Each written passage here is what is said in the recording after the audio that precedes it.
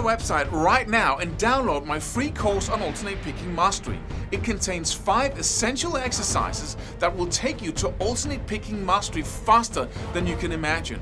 And then I've included my method of how to lay out a practice plan in just 1 to 2 minutes that will absolutely boost your results like nothing you ever tried before. So go download it right now. It's free.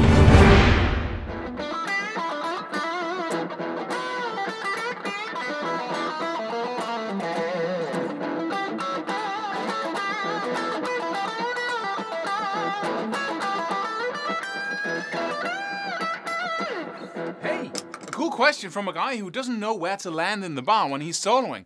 It's like he says, I can't focus on the rhythm part and the notes and the music at the same time. So I kind of stumble, you know. And that's a really cool question because it shows me that you actually know what the problem is. And that's the problem for most people, that when we don't know, you know, we can't seem to improvise and we wonder why. And we think, oh, I need some, you know, better technique. I need some scales. I need some more arpeggios.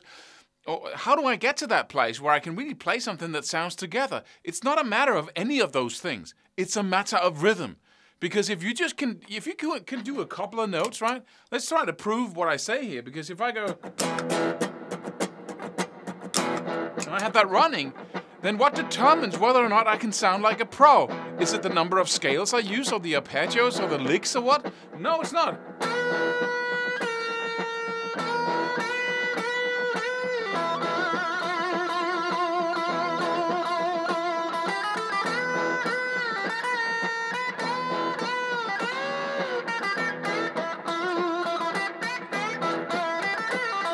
Right? It's rhythm. It's just the same 3 or 4 notes I was playing, and everything I did was just mix them up rhythmically and bend and, you know, do something about them. Have vibrato, bang, bang, ba-dun, dun, dun, bang, bang, dun, ba-da-dun, right? And so, what you really need to know here is that your rhythm skills simply aren't, you know, at a high enough level. But because we think we can play stuff, right? We can play the notes and I have all these scale shapes and all these things down. But as long as your rhythm skills are lacking, then you can't use any of those at a high enough level, right? It's simply holding you back, really holding you back. So how do you mend that? Well, it's easy, because learning rhythm is really such a small part of learning to play music, and drummers are going to say, "What, are you serious?"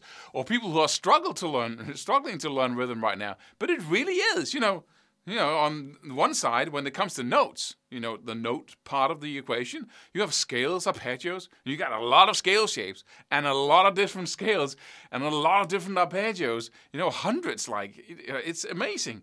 And you got techniques on the other hand, like you're picking the notes, hammer-ons and pull-offs, legato, sweep picking, directional picking, whatever you want to do, right? Pinch harmonics, influencing the notes with your pick and your and everything, right?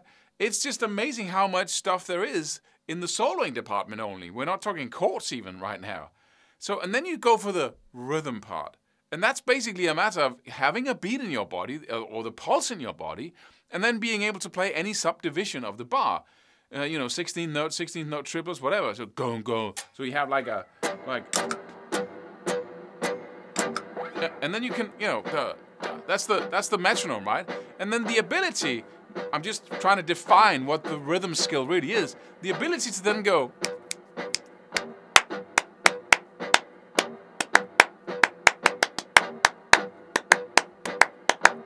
you know, to playing any rhythm on top of that.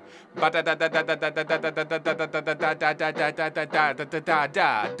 I'm tapping my foot right now at the same tempo here.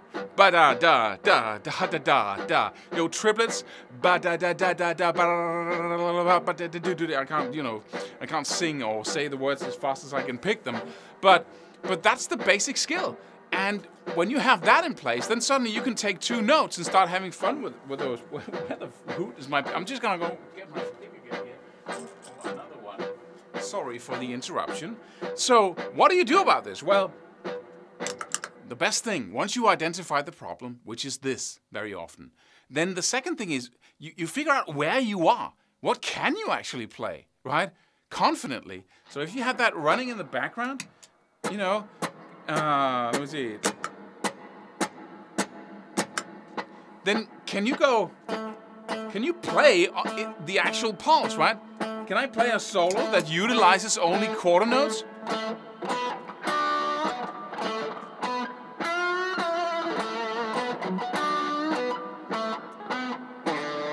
You know, can you do that? Can you? Is that your level? Figure out right now, right?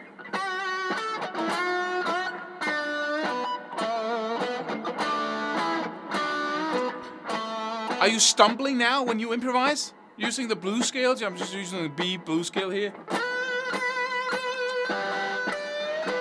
Or can you keep it going? Are you uncertain at any point? No? Okay. Let's try eighth notes then.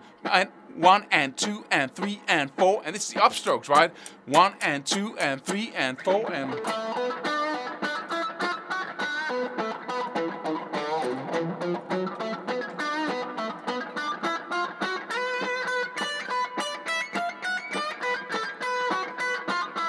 Right? Do you stumble now?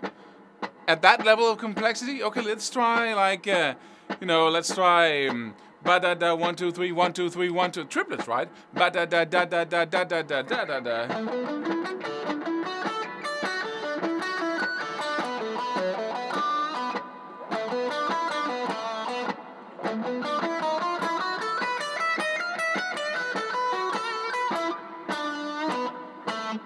Quarter notes again, right?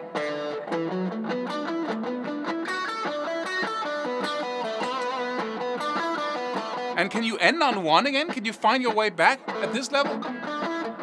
If you can't, then you have found the upper limit. And what if you can? Well, then you take something else. You can take a rhythm from a song. You can take a rhythm from a lick. Let's say ba da da da da da da da da da da da, right? And then go. And then have the rhythm in the background, and then say, and have your foot, have the pulse in your body as you do it. Can you go ba da da da da da da da da da da, and then play some notes.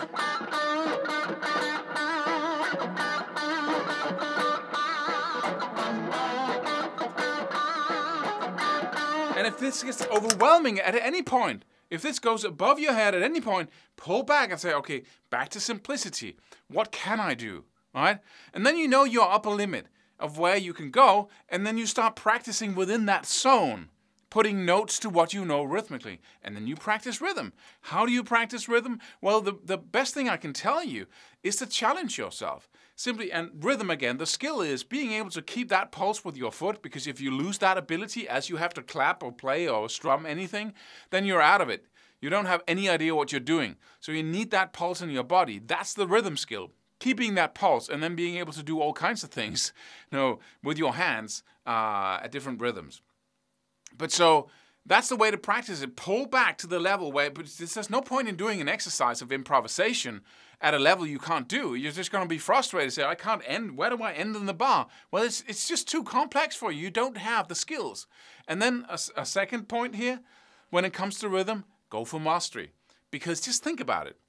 I define mastery as being able to do something totally unconsciously almost, right? It's so easy that it's like breathing in and breathing out, like brushing your teeth or driving a car. You can do your total mastery there, right? You can do it, and you can do other things as well. Think about stuff as you drive, and so that's mastery. And just think about it. You need to do two things at once here. You need to both pick the right notes. You need to, and the arpeggios and scales and picking techniques and all kinds of, and you have to focus on rhythm, which is not possible. The brain can only function and focus on one thing at a time. There is no such thing as multitasking. Women cannot multitask. What they can do is focus sequentially on one thing after another and then return to the first one again, focusing like that. Men are not very good at that, but nobody, some men, nobody can multitask. Nobody can focus on more than one thing at a time. That's why it's called focus, right? For lens, focus, one thing. But so what you really need, you need mastery of rhythm. Once you have that foundation, baby, it's like everything changes. So you need to constantly go around tapping stuff, playing stuff, practicing a rhythm, triplets, quadruplets, eighth notes, 8-note triplets, 16-note triplets, and just look into it, right? You go check out YouTube videos of these concepts here, and then take something with you that you can practice over and over and over and over again throughout the day, morning till you go to bed. I mean it. I mean tapping something constantly. If you play guitar and you want to become as good as you can be, or just have the most amount of fun playing, and you're not tapping something all day, then you're fooling yourself. You're kidding yourself. Get on with it, right? Rhythm must be mastered at the highest level, and that's really, anyone can do that. Really. Tapping all day. You can practice all day. When you're waiting for the bus, talking to somebody else, be that annoying person who's always, have something going, right? That nerd, that, be that guy and be it all day.